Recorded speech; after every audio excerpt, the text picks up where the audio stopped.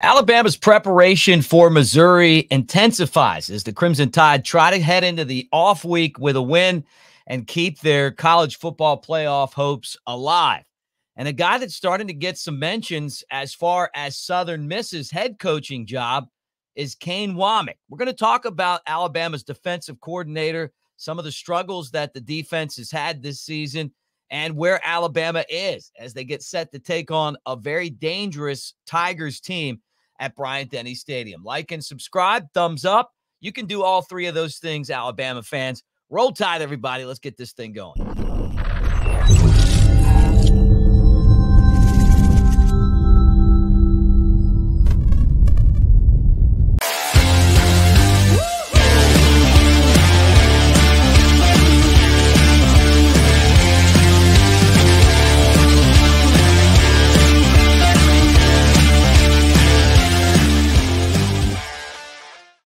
What do you say, everybody? Welcome to the Bama Tailgate YouTube channel. Like and subscribe. Give us a thumbs up. Thank you for being here. Let's talk some Alabama football. I know all the normal stuff, but great to have you guys here on Mick Gillespie. All right. Kane Wommack potentially could be going to the Southern Miss Golden Eagles. And this is a report from On3 talking about Kane Wommack as a potential candidate for the job with Southern Miss. And one of the connections there was his dad was one of their great coaches, defensive guy, Dave Wommack from there, 94 to 2000.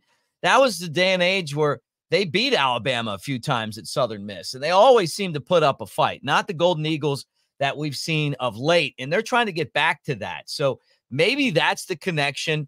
Would Dave Wommack want Kane to be the head coach at Southern Miss? Yeah, maybe. I mean, Hattiesburg's not a bad place, and it's a program that used to have a rich tradition of being upset artists. I was there when they beat Bama at Legion Field in, the early 2000s. And then they also had Brett Favre. Remember that? And he had a pretty good career and beat Alabama as well. So they've had some wins over the Tide, although Bama's dominated that series. But there was a long stretch where Southern Miss gave Alabama more fits than Ole Miss or Mississippi State. And then lately, they just haven't been that great of a program. So not to say that Kane Wommack is taking the job or if he's even interested in the job, but On3 reporting that he's one of the three candidates that they think is going to be targeted by Southern Miss to go there. Now, there's a few things that I thought about right away when I thought about Kane Wommack going to Southern Miss. He left the head coaching job at South Alabama, which now has become a better coaching job than Southern Miss. And to me, if you're going from South Alabama's head coaching job, which is down here in Mobile, and then you're going to go to Tuscaloosa and be the defensive coordinator for one of the premier programs in college football, why would you take a step back and go to Southern Miss unless it was a situation where you felt like, man, you know what? I'm not going to have success here. Or you did this and then you thought, well, I'm better off as a head coach. So I think that those are realistic considerations that he would make looking at this opportunity. Now, the defense hasn't been great, but they haven't been terrible, but they haven't been great. And he had a pretty good effort against Tennessee, but when they needed to stop late, obviously Alabama lost the game 24-17. And he said in the press conference, look, we needed one more play and we would have won the game. And I thought that the Tennessee game plan was pretty good. I mean, that's a Tennessee team that has the potential to score a lot of points. They shut them out in the first half, and then they gave up the scores in the second half, and Bama ended up losing the ball game. Some of the other games haven't been great. Obviously, going back to the Vanderbilt game where Alabama's defense got torched, including 12 first downs and 16 tries. They looked good against Georgia, really great in the first half, terrible in the second half, but made the plays and then losing to Tennessee. So is this something to keep an eye on? I think so. It's going to be interesting to just see. Sometimes if you have an opportunity to get rid of someone that you maybe feel like isn't a great fit, them taking another job is a way to do that. And I'm not sure how Coach DeBoer is going to handle this. But remember, Nick Saban really didn't fire anybody. Even guys like Lane Kiffin, right at the end of his tenure, I don't think he necessarily got fired. He certainly got shown the door when he wasn't really doing the effort that Alabama needed as they were going through the college football playoff and eventually losing to Clemson without him there, right? But you never heard about Nick Saban firing anybody. It was always like, hey, you know what? Might be a good idea for you to take another job. I don't know how Coach DeBoer is going to handle that. I don't know that that even plays into this. But to me, seeing his name on the list really tells me a lot about what they think of him. And you watch him at the press conferences. He's got a really smooth, calm delivery. He's great at explaining exactly what the team was trying to accomplish. And I think that he's young, but I also think that he's a guy who's going to have a really great coaching career. So we'll see if anything transpires there. But On3 put that report out, and I thought, well, you know what? Is this guy gone already? I mean, is he going to roll out? And when are they going to want to make that hire? You know, are they going to be patient and say, hey, you finish up the season and then you swing over? Or the fact that they fired their head coach already, does that tell you that they're trying to get somebody in place ahead of time? And I'm guessing that's why you make that move, right? If you're saying, hey, we're not winning, why don't we just go ahead and knock this out now, get a jump on the competition, and make some things happen in that area? And I think that's kind of where they are.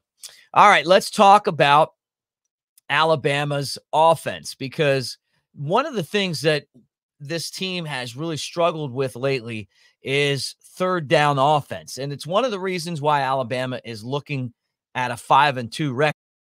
One of the really good sites on social media on X is Bama Sidelines.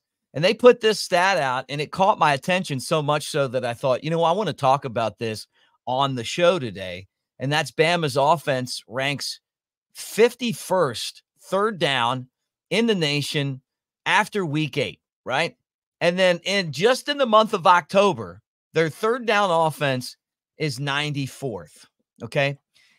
Something is wrong with Jalen Milroe.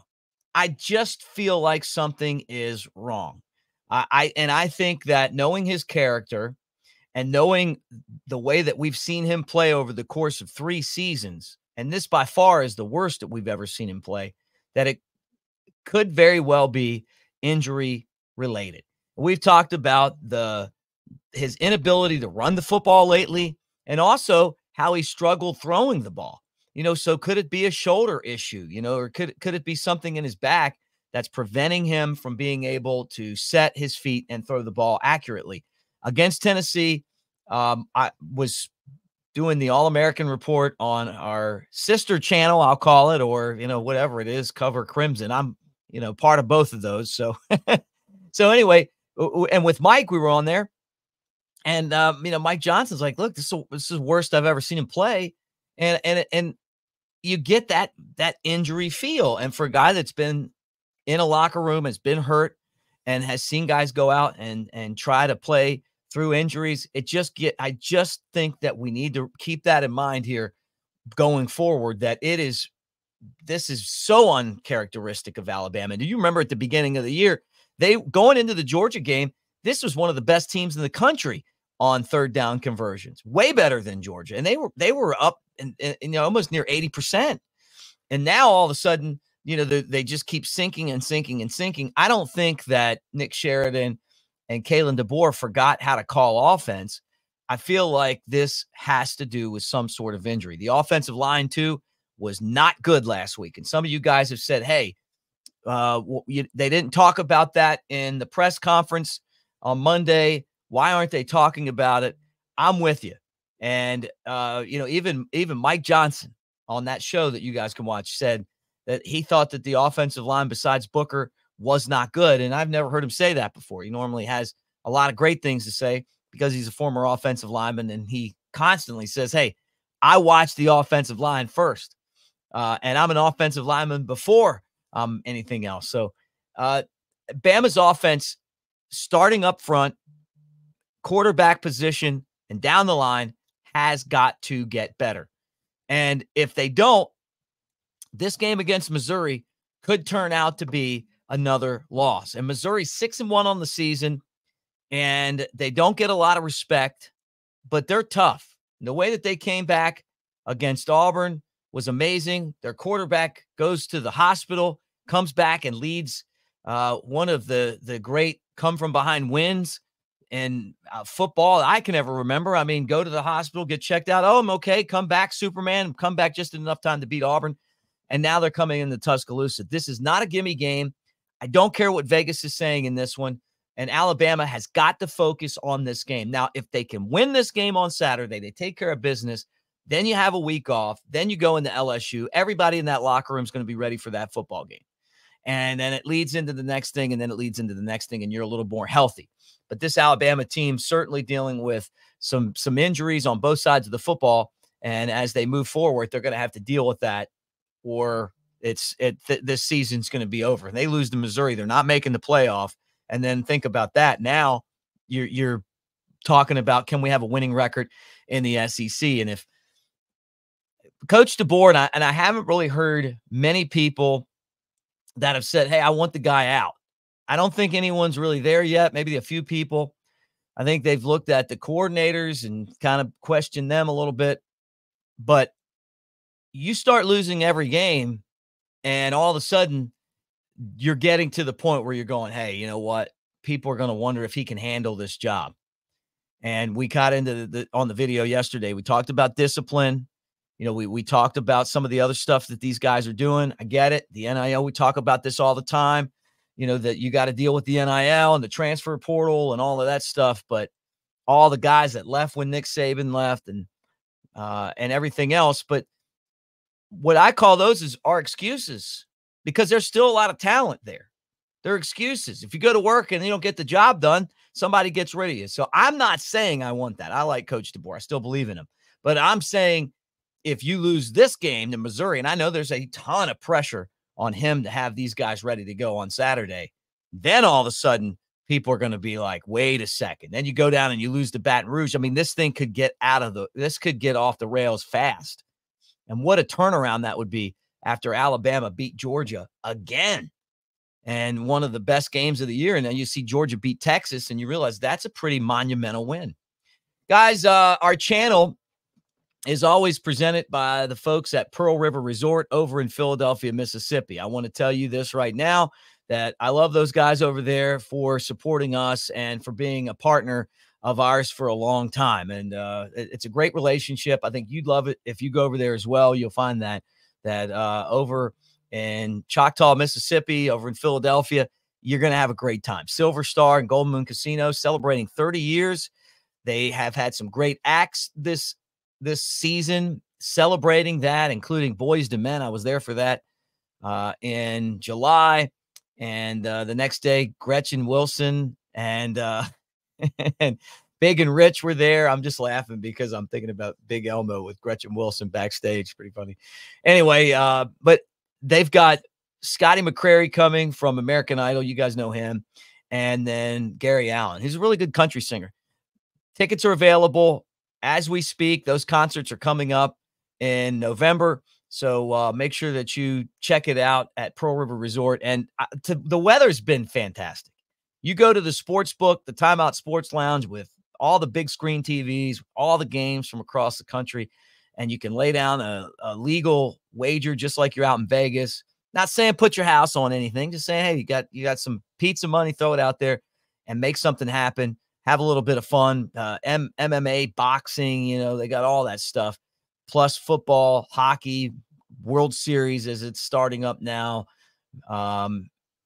Check it out for yourself. You need any help, they've got people that are behind the window that can do that, or you can go to your own kiosk and watch whatever you want and do it yourself from right there. But that's the Timeout Sports Lounge at Golden Moon Casino. And if you put $50 down, win or lose, you can take that ticket, and for $40, you can play Dancing Rabbit Golf Course. So take advantage of that. Now, the other thing I want to tell you guys is that if you use the promo code Bama Tailgate at newlifeart.com, that is good for 20% off your purchase. So as you pimp out the man cave like I've done with some of my great pictures, I was talking to Mike Johnson today, and he was telling me that Antoine Petway, his kid goes to school with Mike's kid, And I said, I got the Antoine Petway picture right there. The Daniel Moore print. One of 223.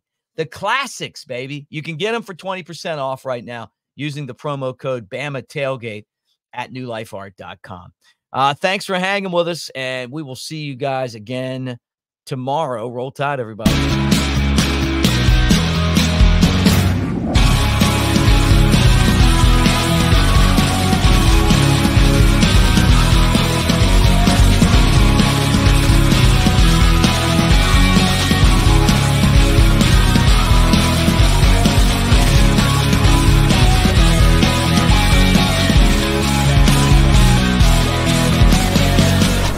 To Pearl River Resort.